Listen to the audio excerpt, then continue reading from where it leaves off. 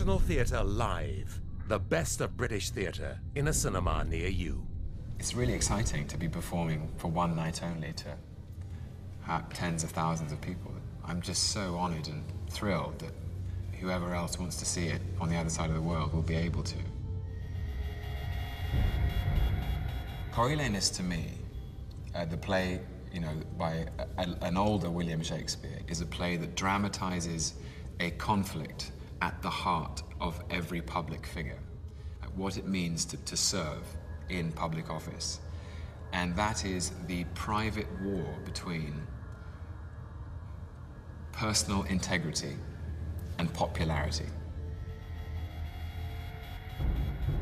We string up the people we should really applaud simply because they stood for something.